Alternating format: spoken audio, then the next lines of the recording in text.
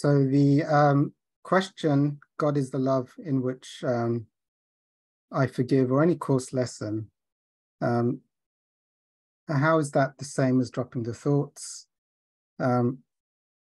Basically, when you say, well, the practices I teach, which are self-inquiry or the observer, or I sometimes say just drop the thoughts, how that's different. Well, you see, the Course in Miracles is assuming it's 365 lessons which transition you gently from being in your ego to being in the holiness, to being in the oneness or the beingness or the infinite silence, whatever you want to call it, the holy instant. So it's it's really geared for students who are not yet completely there and just are, shall we say, stable in infinite silence, but still have some identification that maybe they are a body or they are their thinking. So it talks to you, in some of the lessons, it talks to you very much as if you really are a thinking body.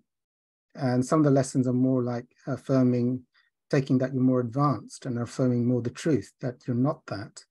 And you're far beyond the thought. So an example would be, God is a love in which I forgive my body. Well, that's, it's almost like it's taking that one, it's quite a dualistic level lesson, which means that it assumes very much as if your body and thoughts are real, and you need to take an action from that place and say, God is the love in which I've forgiven my body. So, and then sometimes it might say something like, I am spirit, I am beyond the body and the thoughts, I am the infinite. So it's affirming that you've gone past that. There's more like an affirmation that you are that infinite place, rather than giving you an instruction that you really are the body and thoughts needing to do something to forgive your identification with your body and thoughts.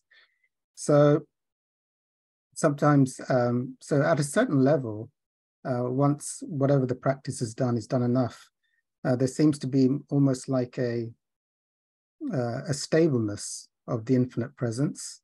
And so it seems like thoughts don't have to be dropped, like there's nobody dropping thoughts, and there's no one identified with the body or thoughts or feelings that pass by. And so the place, there is nothing to do, because the idea that there is a person there, a thinking entity, body there that needs to do anything to rest in peace, that doesn't exist any longer. So it's beyond what we'd call the dualistic realm or the separated state. So one is in the infinite place, and then otherwise, if to what extent you could say, like, if there's heavy duality, heavy identification, then sometimes they resonate more. They're very dualistic lessons, like me in my thinking and my body. I forgive my neighbor, who's also a real body, a real thinking entity. So it's very dualistic, and that seems to make more sense. And then sometimes it's just stating that you are beyond all of that, and none of that is real. So so it just depends, as to how it's different. I mean, each lesson is different in that it takes into account maybe you're at a different stage or talking to a different aspect of dissolving some aspect of ego that you're holding on to. Okay, I'm just going to press start.